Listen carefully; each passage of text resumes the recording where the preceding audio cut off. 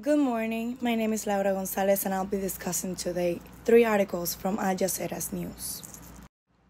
From my first article read, Trump calls FBI search on Mar-a-Lago a travesty of justice.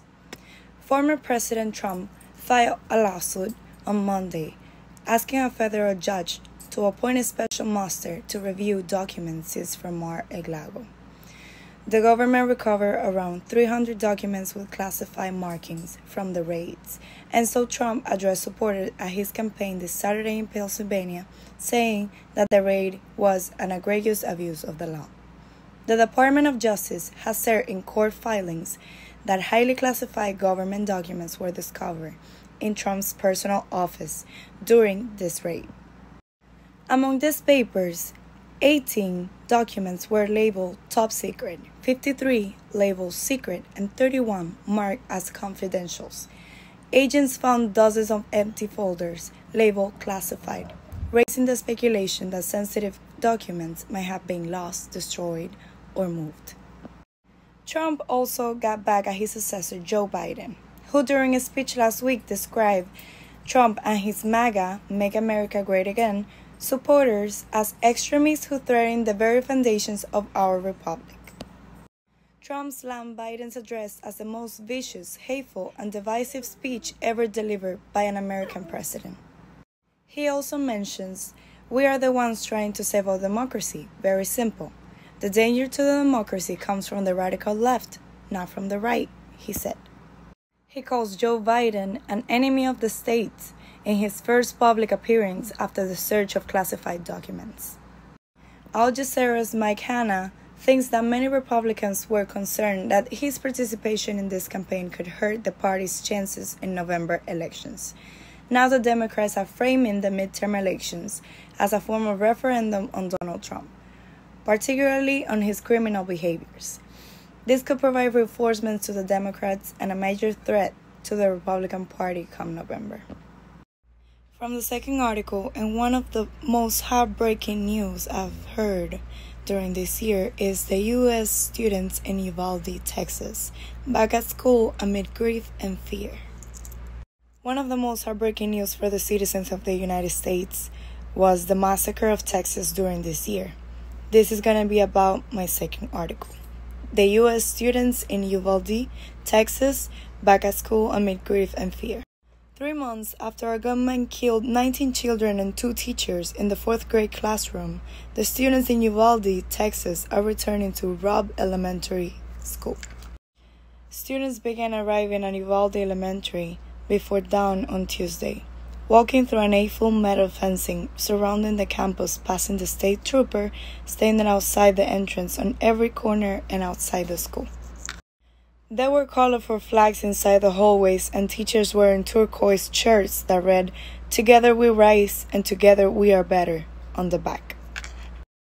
Robb Elementary School did not reopen, and although school started weeks ago in many parts of Texas, officials pushed back the first day of school in Uvalde after a long summer of devastation, fear, anger, and revelations of widespread failures by law enforcement, since they allowed an 18-year-old armed with an AR-15 style rifle to fire inside the classrooms for more than 70 minutes.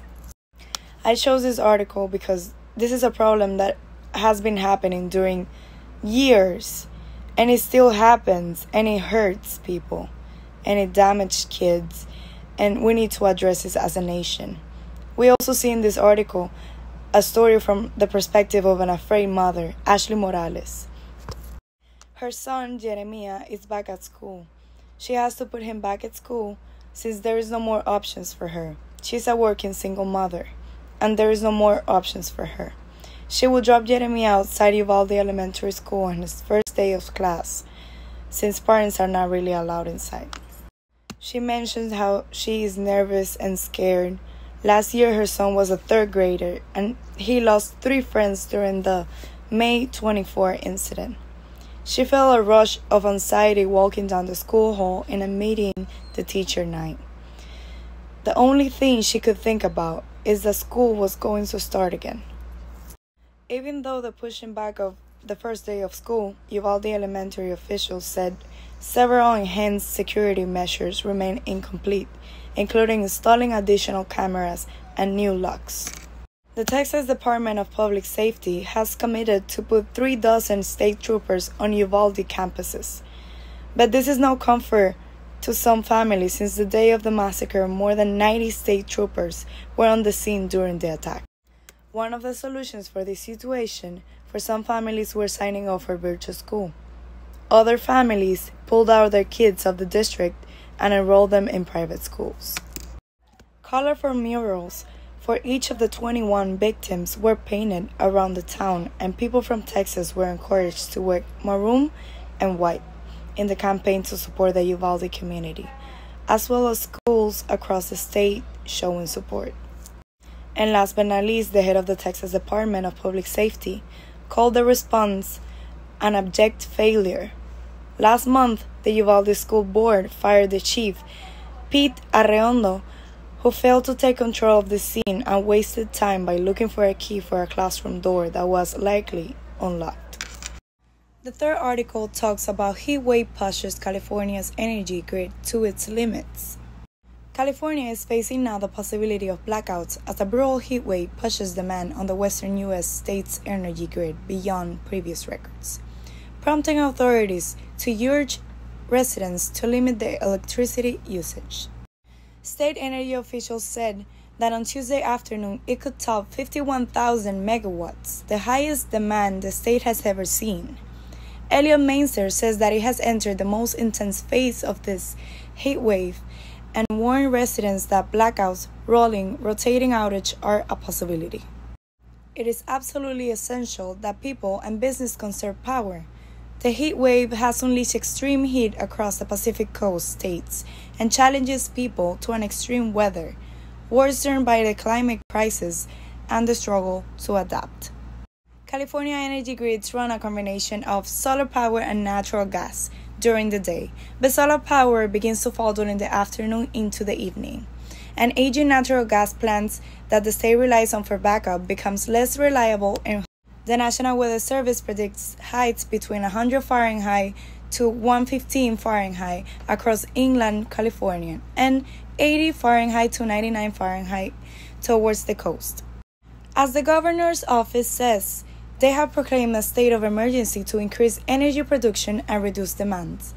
We must end dependence on fossil fuels that destroy the climate and make extreme heat more common. These high temperatures have also heightened the risk of wildfires and enhanced the possibility of lightning strikes. 4 deaths were reported as some 4,400 firefighters battled 14 large fires around the state, with 45 new blazes breaking out on Sunday alone. Scientists say that the climate change has made the West warmer and drier in the last 30 years and will continue to make extreme weather and wildfires more common and destructive.